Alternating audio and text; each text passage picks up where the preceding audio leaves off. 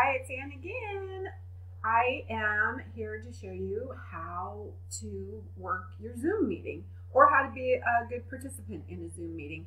So I'm just going to kind of show you around the meeting room, basically.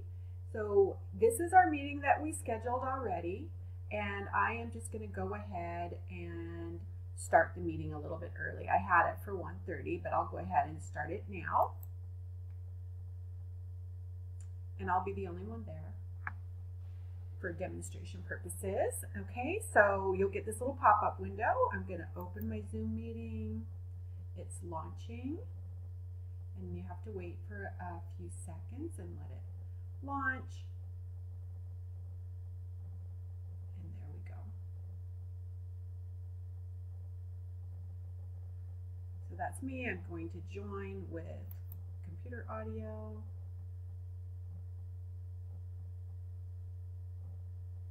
And then let me do the video. This is going to be weird because you'll see two videos of me probably.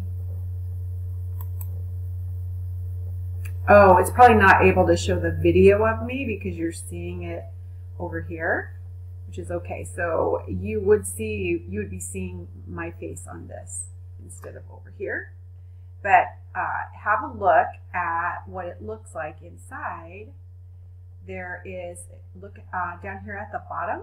These are all of your tools that you'll use for the meeting. So we can use the mute button if I don't want to talk. I can use the start video or not so that I could be on the screen. And I could invite additional people to the meeting. I can manage my participants. I can share my screen. I want to show you how to do that. Because, say for example, if you were at an IEP meeting and you wanted to show something that was on the IEP, then you would be able to log in and just show that. And then there's also the chat feature.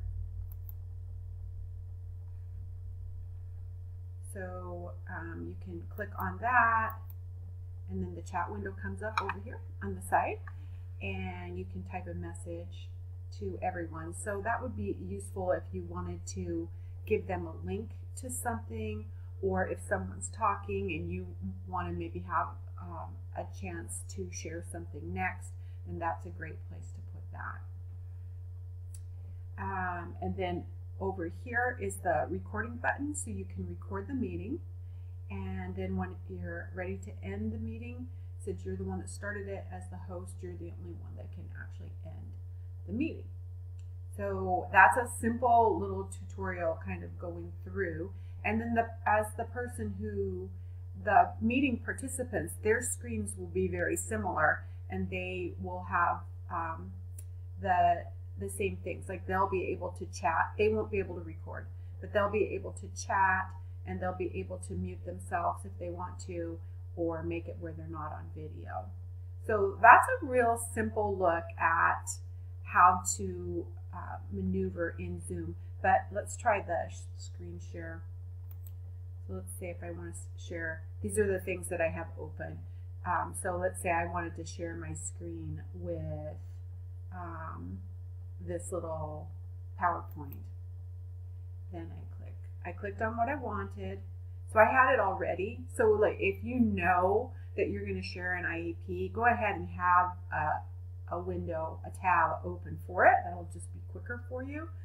And then I clicked on this, and I'm going to share it. And then that's what people are going to see on the screen. And then you can talk about it. And then when you want to stop, see down here at the bottom, I'm going to click on stop share, and then it's kind of going to go back. So that is a simple little tutorial on Zoom. Don't be afraid of it. It's pretty user-friendly, and I hope that this helps you in this online world moving forward to continue with meetings in a different way and to consider doing therapy in a different way. All right, I will see you in the next video.